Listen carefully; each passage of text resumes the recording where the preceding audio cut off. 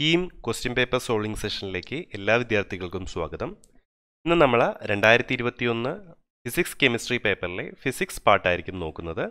Let's see the first question. When two sound waves of slightly different frequencies f1 and f2 are sounded together, then the time interval between successive maxima is successive maximകൾ തമ്മിലുള്ള time ഇൻ്റർവെല്ലാണ് ഇവിടെ ചോദിച്ചിരിക്കുന്നത്. നമുക്കറിയാം രണ്ട് different frequencies ഉള്ള waves propagate ചെയ്യുമ്പം അവർ super impose ചെയ്യും, beats ഉണ്ടാക്കും. Then അവർ തമ്മിലുള്ള ടൈം ഇൻ്റർവെൽ, സക്സസീവ് മാക്സിമകൾ തമ്മിലുള്ള ടൈം ഇൻ്റർവെൽ നമുക്കറിയാം equation t = 1 divided by f1 minus f2 ആണ് അല്ലേ. ഫാക്ച്വൽ ആയിട്ടുള്ള നോളജാണ്, ഫാക്ച്വൽ കാര്യമാണ്. ഫാക്ച്വൽ ഇക്വേഷൻ അറിയാമെങ്കിൽ നമുക്ക് ഓപ്ഷൻ ഏതാ? Option C. നെക്സ്റ്റ് ക്വസ്റ്റ്യൻ നോക്കാം.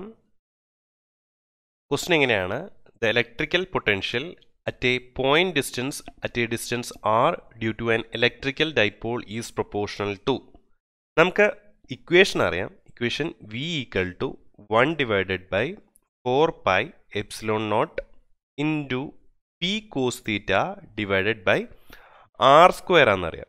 സോ ഇവിടെ പ്രൊപ്പോർഷണൽ ടു ആറിൻ്റെ കാര്യമാണ് ചോദിച്ചിരിക്കുന്നത്. So from this equation we will get v is directly proportional to 1 by r square. Hence the answer will be option D. Okay, now let's see the next question. Next question നോക്കാം. Question പറയുന്നത് ഇങ്ങനെയാണ്.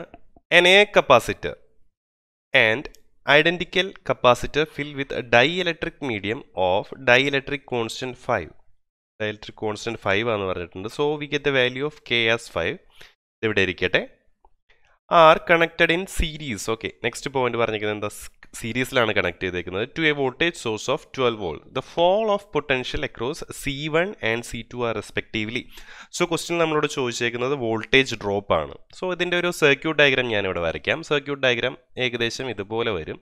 ഒരു capacitor C1 ഇവിടെ വരും, then രണ്ടാമത്തെ capacitor C2 ഇവിടെ വരും, then this to are connected to A voltage source അല്ലേ. വോൾട്ടേജ് സോഴ്സ് ഇവിടെ ഇങ്ങനെ വരും. നമുക്കറിയാം വോൾട്ടേജ് സോഴ്സ് 12 volts ആണ് നമുക്ക് തന്നിട്ടുണ്ട്. സോ ഇത് നമുക്ക് ഇവിടെ മാർക്ക് ചെയ്ത് വെച്ചേക്കാം.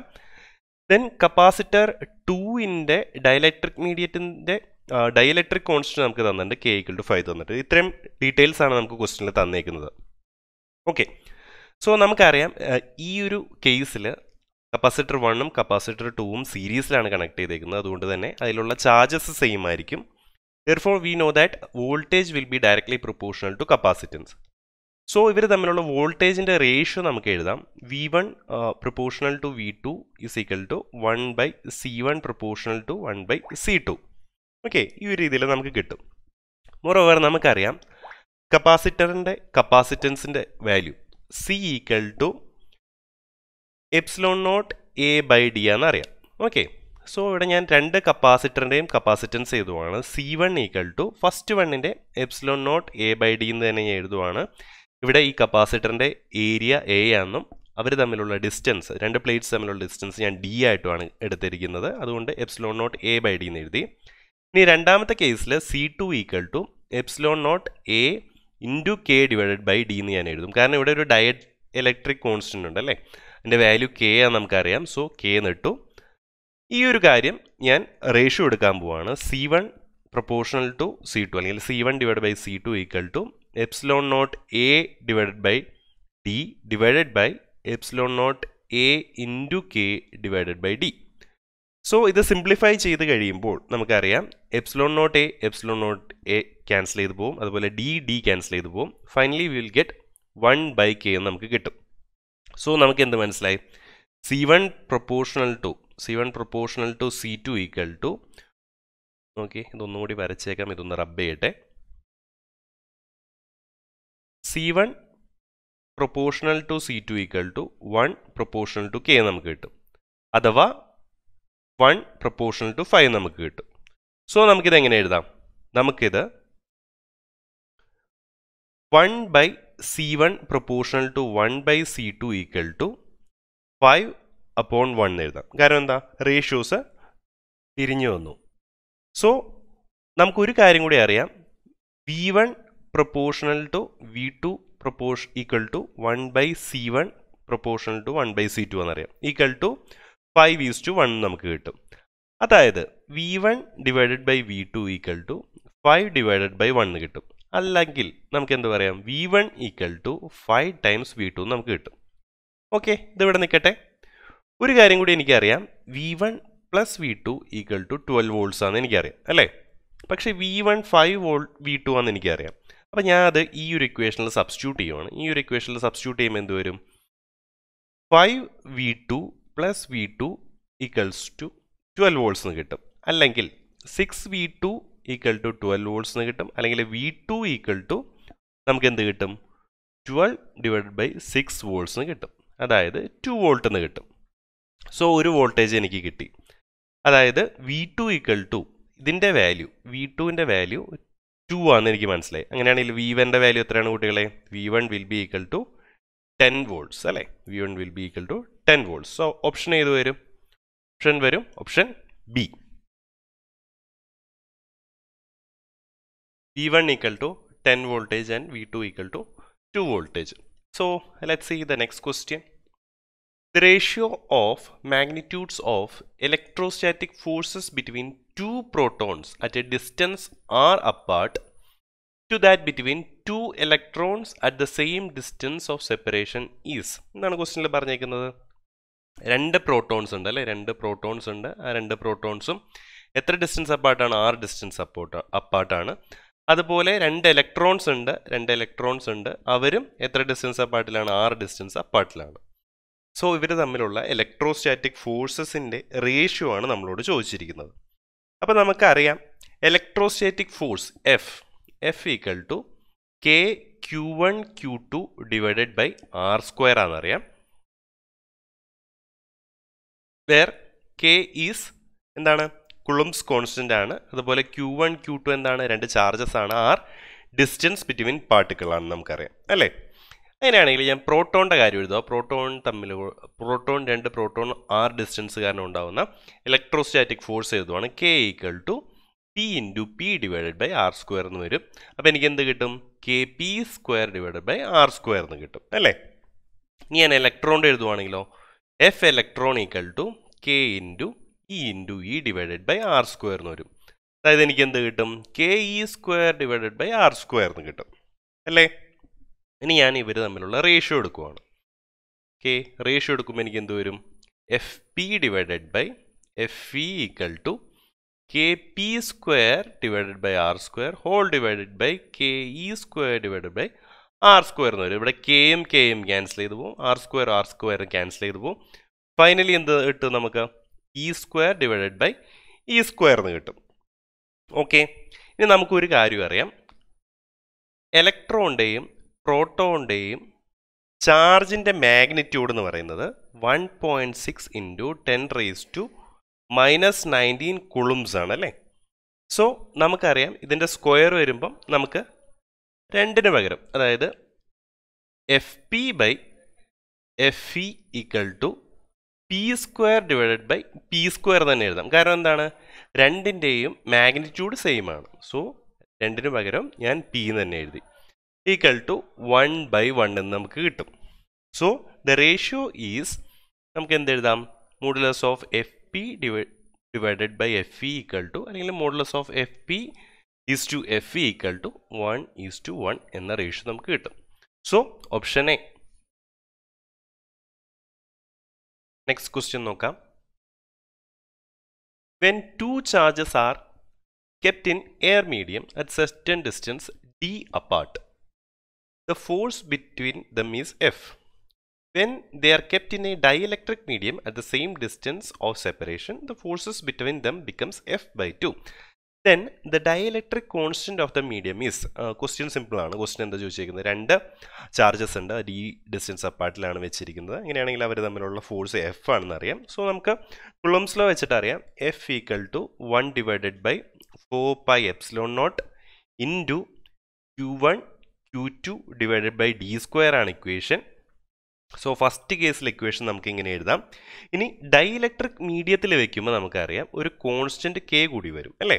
അപ്പോൾ equation എങ്ങനെയാവും, 1 divided by 4πε0 into K into Q1 Q2 divided by T square. കാരണം എന്താണ്, വേറെ വാല്യൂസ് ഒന്നും മാറുന്നില്ല, ചാർജസ് മാറുന്നില്ല, അതുപോലെ ഡിസ്റ്റൻസും മാറുന്നില്ല, രണ്ട് സ്ഥലത്തും സെയിം ആണ്. ഓക്കെ, ഇനി ക്വസ്റ്റ്യനിൽ എന്താ പറഞ്ഞിരിക്കുന്നത്, forces between them becomes F/2 എന്നാണ് പറഞ്ഞിരിക്കുന്നത്. അതായത് FD ഈക്വൽ ടു F/2 ആവുകയാണ് അല്ലേ, F/2 ആവുകയാണ്. സോ നമുക്ക് അതും കിട്ടി. പക്ഷേ നമുക്ക് എഫിൻ്റെ വാല്യൂ ഓൾറെഡി അറിയാം അല്ലേ. അപ്പം ഞാൻ അത് ഇവിടെ സബ്സ്റ്റിറ്റ്യൂട്ട് ചെയ്യണം. FD ഈക്വൽ ടു എഫിൻ്റെ വാല്യൂ എന്താണ്, എഫിൻ്റെ value 1/4πε0 into Q1 Q2 divided by D square എന്നറിയാം. ഇനി ഇവിടെ ഒരു 2 കൂടിയില്ലേ, അത് ഞാൻ ഇൻറ്റു ഹാഫ് എന്ന് എഴുതി. സോ ഞാൻ ഈ ഇക്വേഷനും, അതായത് ഈ മുകളിൽ കൊടുത്തേക്കുന്ന ഈ ഒരു ഇക്വേഷനും എൻ്റെ താഴെ കിടക്കുന്ന ഈ ഒരു ഇക്വേഷനും കൂടി കമ്പയർ ചെയ്യുവാണ്. കമ്പയർ ചെയ്യുമ്പം എനിക്കിവിടെ എക്സ്ട്രാ ആയിട്ടൊരു K കാണാം, ഇവിടെ എക്സ്ട്രാ ആയിട്ടൊരു 2 കാണാം. അതിനർത്ഥം എന്താണ്, the value of K will be 2 അല്ലേ.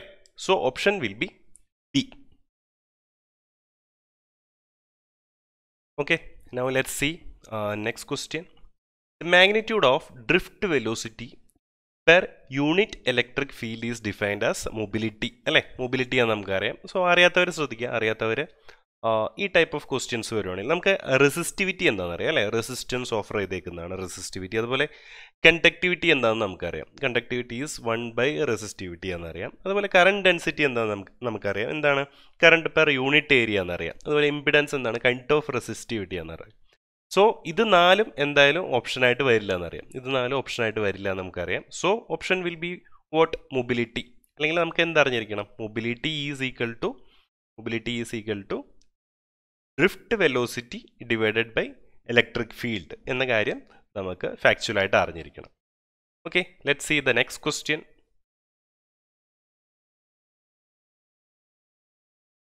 ക്വസ്റ്റ്യൻ ഇങ്ങനെയാണ്. A Wheatstone network is balanced with respective resistors 5 ohm, 10 ohm, 20 ohm and 40 ohm in the PQRS arms. If a 40 ohm resistor is connected across S arm, then bridge is again balanced by connecting. Okay, ഇവിടുത്തെ case നമുക്ക് നോക്കാം. ആദ്യം തന്നെ നമുക്കറിയാം bridge എങ്ങനെയാണ് balance ചെയ്യുന്നതെന്ന്. Bridge balance ചെയ്യാനായിട്ടുള്ള equation P/Q equal to R/S ആണ്. ഓക്കെ, സോ ഇവിടെ നമ്മൾ വാല്യൂസ് സബ്സ്റ്റിറ്റ്യൂട്ട് ചെയ്യുവാണ്. നമുക്കറിയാം പിയുടെ വാല്യൂ 5 ആണ്, ക്യൂയുടെ വാല്യൂ 10 ആണ്, അതുപോലെ ആറുടെ വാല്യൂ 20 ആണ്, അതുപോലെ എസിൻ്റെ വാല്യൂ 40 ആണ്.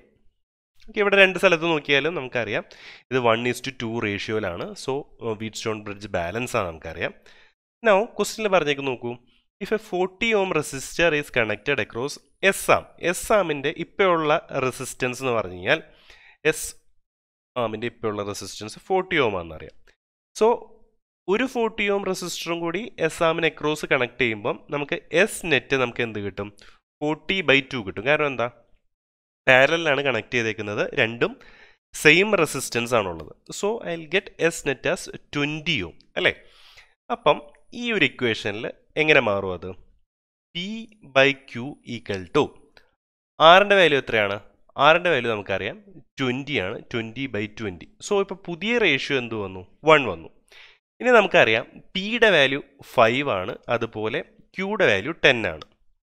ഇനി വൺ മോർ തിങ്, എപ്പോഴെങ്കിലും ഒരു റെസിസ്റ്റർ പാരലായിട്ട് കണക്ട് ചെയ്യുവാണെങ്കിൽ അവിടെയുള്ള ഏറ്റവും ചെറിയ റെസിസ്റ്ററിനേക്കാളും കുറവായിരിക്കും അവിടെ വരുന്ന മൊത്തം റെസിസ്റ്റൻസിൻ്റെ വാല്യൂ. സോ ഇനി ഈ 5ൻ്റെ ഒപ്പം എന്ത് ആഡ് ചെയ്തിട്ടും കാര്യമില്ല, അതിനേക്കാളും ചെറിയൊരു വാല്യൂ ആയിരിക്കും വരുന്നത്. എനിക്ക് എന്താ ചെയ്യാൻ പറ്റുന്നത്, 10നെ കുറയ്ക്കാൻ പറ്റും, അതായത് ക്യൂവിനെ കുറയ്ക്കാൻ പറ്റും. സോ ക്യൂ ഉള്ള ഓപ്ഷൻസ് നോക്കൂ. ക്യൂ ഉള്ള രണ്ട് ഓപ്ഷൻസ് ആണുള്ളത്, 20 ohm across Q, 10 ohm across Q.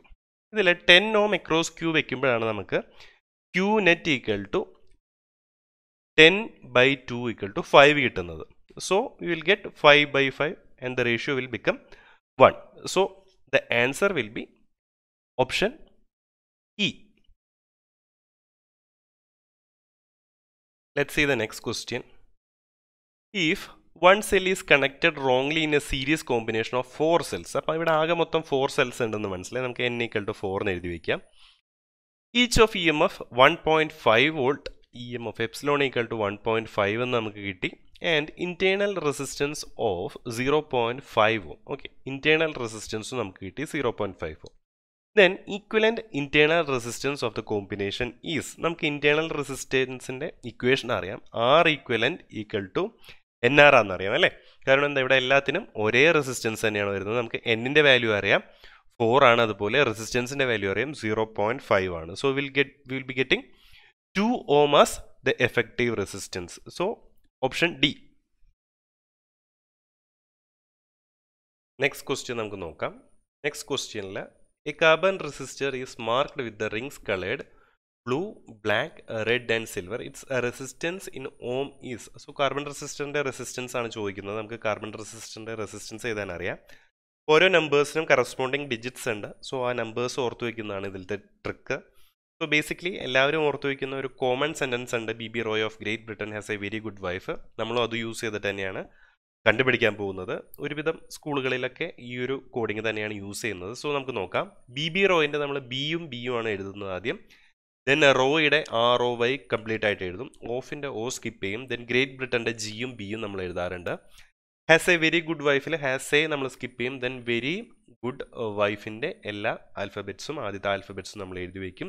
Then നമുക്ക് ലാസ്റ്റ് രണ്ട് ടോളറൻസിൻ്റെ കളേഴ്സ് അറിയാം, ജിയും അതുപോലെ സിൽവറുമാണ്, ഗോൾഡും സിൽവറുമാണ്.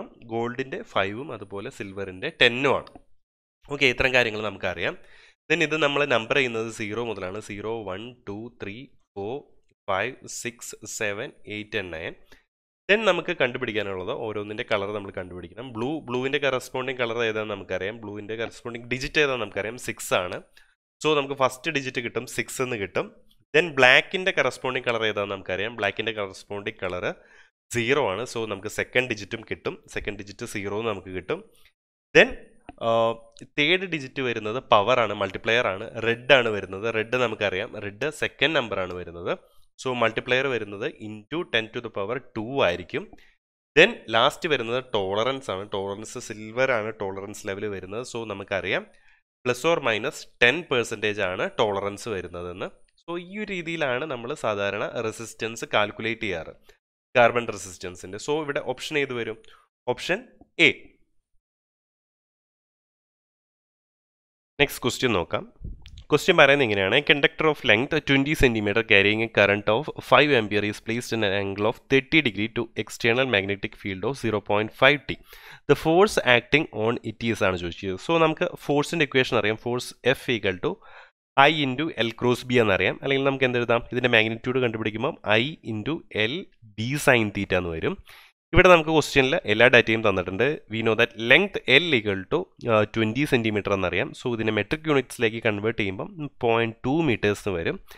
Then B, magnetic field B നമുക്കറിയാം, ഇവിടെ തന്നിട്ടുണ്ട് 0.5 t ആണ് തന്നിട്ടുണ്ട്. ദെൻ കറണ്ട് I = 5 ampere ആണ് തന്നിട്ടുണ്ട്. And we know that θ = 30 degree. So ഇതിലെ എല്ലാ വാല്യൂസും നമുക്കറിയാം. By simple substitution we will get ഐക്ക് പകരം നമ്മൾ 5 ampere എന്നറിയാം, അതുകൊണ്ട് 5 ഇട്ട് കൊടുക്കുന്നു. ലെങ്ത്തിന് പകരം നമ്മളൊരു 0.2 ഇട്ട് കൊടുക്കുന്നു. ദെൻ B നമുക്കറിയാം 0.5 ആണ്. ആൻഡ് sin 30യുടെ വാല്യൂ നമുക്കറിയാം ഹാഫ് ആണ് അല്ലേ. സോ ഹാഫ് ഇട്ട് കൊടുക്കുന്നു. ഇതും ക്യാൻസൽ ചെയ്ത് പോയി, ഇവിടെ 0.1 വരും. ദെൻ 0.5 × 5 നമുക്ക് 2.5 കിട്ടും. ഇൻറ്റു 0.1 നമുക്കറിയാം. So the final value will be 0.25 Newton. Option C will be the answer. പുതിയൊരു ക്ലാസ്സുമായിട്ട് കാണാം. അതുവരേക്കും ഗുഡ് ബൈ.